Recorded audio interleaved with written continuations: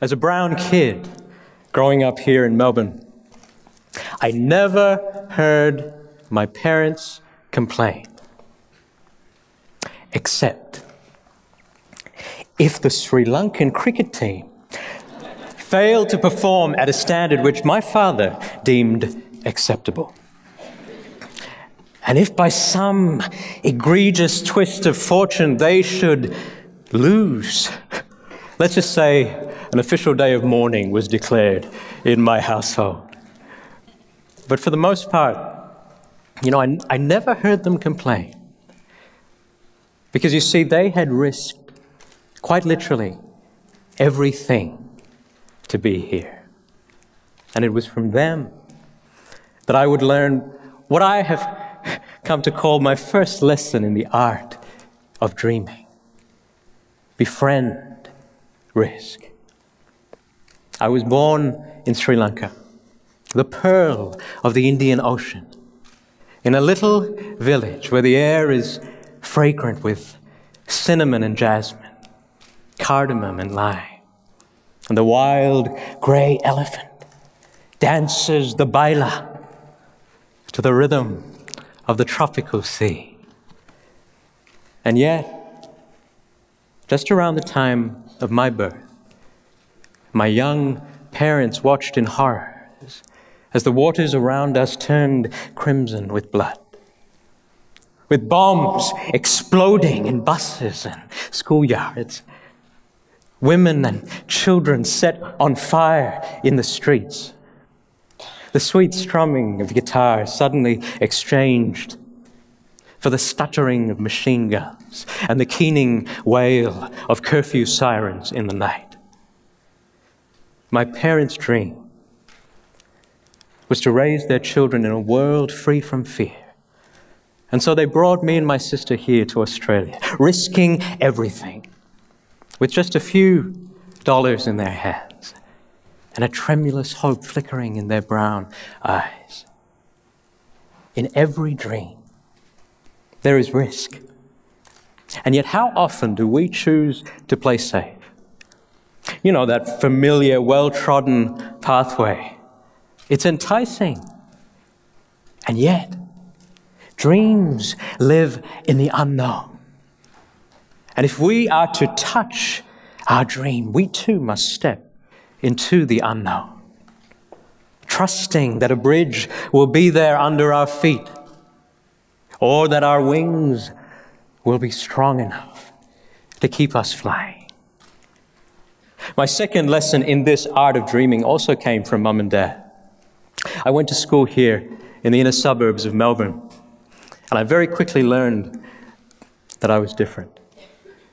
Every day when I went out into the schoolyard, I'd hear a familiar refrain.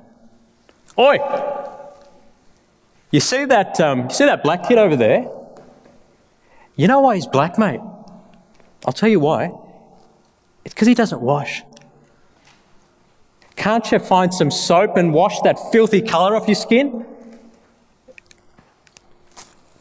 What he didn't realise is that I'd go home and I'd scrub and I'd scrub. But the colour never changed. And one day, I went to my father, who was sitting in the living room, and I said, Dad, why are we black? And my father lifted me up in his arms and put me on his knee, and he said, my son, black is the beginning of everything. When you go out at night, before those little stars open their eyes, what color is the sky? It's black. And in the womb of your Amma, before you were born, what color do you think it was there? Black. Black is the beginning. You're the beginning. I looked at him quizzically and said, I hope you're sure about this.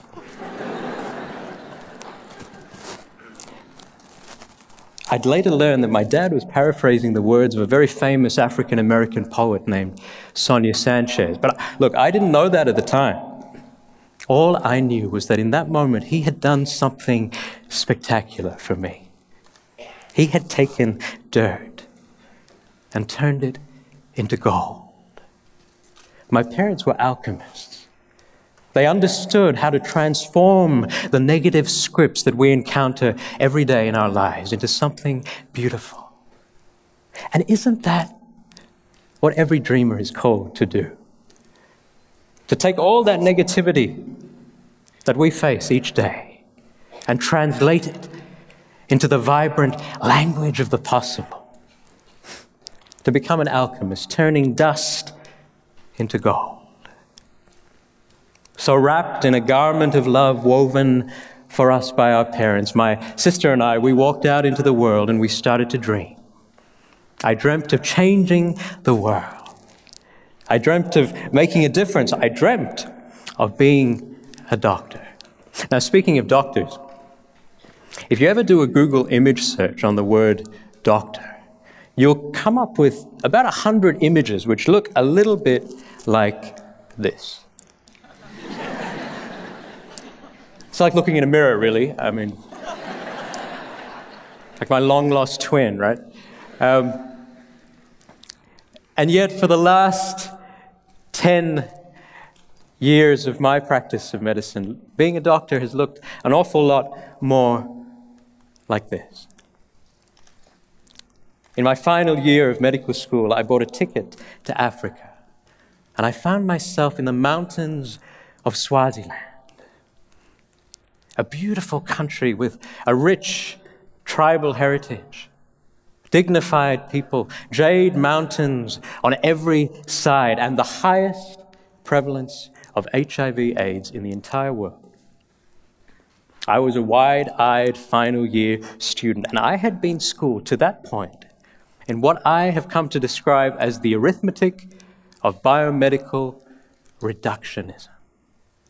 You take a sick patient, you add medicine, you create health. And yet somehow in those mountains all those years ago, the sums just weren't adding up. I'd see a little baby in my clinic, and he was dying of diarrhea, and that child would die not because our treatment was somehow substandard, but because the local community's water source, where they were mixing his infant formula, was full of thick mud. A young woman would come to see me with AIDS. I'd give her medicine and send her home, but she wouldn't come back to get her free medicines. Not because she was lazy, but because she couldn't afford the bus fare. So she'd sit at home, deteriorate, and she'd die. So it was there in those Lubombo mountains of Swaziland that I first began to understand that there's more to health than medicine. I started talking to healthcare workers, to amazing doctors and nurses who had been working in the field for many decades, and they affirmed exactly what I was seeing. And as I went out into the communities and met the local people, talked to tribal elders and to community leaders, it became very clear that if we were going to make an impact into this pandemic, that we needed to reimagine medicine. We needed to burn the map of reductionism and look once again at the larger picture of health. Dreams are dynamic. They evolve, they change, or they die. Maps are awesome on paper, and yet a dream that's not eminently changeable and malleable, in the battlefield of life, that dream is destined to fail. So having burned the map, we started again in 32 little rural communities in Swaziland. And instead of just providing acute medical care, when a family was living in destitute conditions, we provided housing. When their water source was contaminated, we provided access to fresh, clean water. And not just that.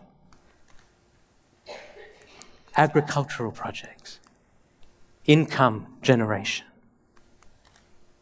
reintegration of people back into their communities. We even started a choir of young people who brought the healing balm of music into the lives of those who were suffering.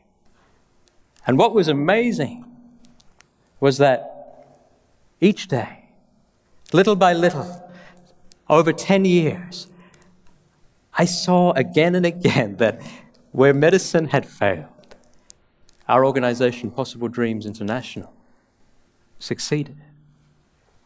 And then one day, on a little red dust road in those mountains of Swaziland, I met an old woman who changed everything for me and taught me my next lesson in this art of dreaming: surrender. It was a Sunday afternoon, and I had taken my car out for a drive in the mountains, and at the top of a very steep hill, I saw her. She was carrying a big bag of maize on her head, and she was bent over. So I stopped my car, and I offered her a lift. She got in, she didn't look at me, she looked straight ahead and pointed. Hamba, hamba mbili, she said, which means go straight. So we did. We drove that day through a very uncommon traffic of goats and little children with big buckets of water balanced precariously on their heads. We drove through sugarcane plantations and muddy rivers with rusted old signs that said, "Beware, hippos and crocodiles." We drove and drove. For 2 hours we drove. And finally, we came to a little series of huts where she worked, grinding a spice that she would sell at market. When I asked her how long it took her to make this journey by foot, she said, about 5.5 hours. And then, without any warning, she told me the story of what had happened to her the night before. She said, "Last night, I was here at work, and my daughter, who was very heavily pregnant, gave birth. But the baby that she gave birth to was very small and struggling to breathe. And I knew Dogotela, which means doctor. I knew that I had to get him to the hospital, which is at the top of the hill. So I went next door and I borrowed a blanket, and we wrapped the baby in the blanket, and we started walking. And my daughter clutched the baby to her chest as we walked. And we walked and walked, and the night grew darker and colder until at some point in the middle of the night, he just stopped breathing. And then early this morning, as the sun was rising over the mountain, I buried him in the tall grass that grows outside my hut. And now, she said, now I'm walking back. I looked at her, and I had no idea what to say. Finally, I said, "Gogo, I can't even begin to imagine what you've just been through, but surely you shouldn't be going to work on a day like today. We have this organization. Maybe I can talk to your boss and get you the day off so you can go home and be with your family. Please, let me help you." She looked at me and she smiled. She took my hand, said, Dogotela, I'm not coming to work. I'm just coming to return the blanket that I borrowed last night. Sometimes when we talk about humanitarian aid to Africa and the developing world, the people who are being helped remain on the periphery of the story. While the helpers are exalted, the heroes, we've got it the wrong way round. Is there anything more heroic They're not just living with AIDS and TB, endemic disease, but also extreme poverty, pervasive structural injustice, and still waking up each day and doing what you need to do to feed and clothe your children. So in that moment, I made a decision that once our organization was stronger and we had trained a group of local people to move our vision forward in Swaziland, that I would step aside, that I would allow international support and fundraising to remain just that, unconditional, generous support, not well-intentioned interference. Sometimes when our dream grows bigger than ourselves, we have to surrender it, to let it go.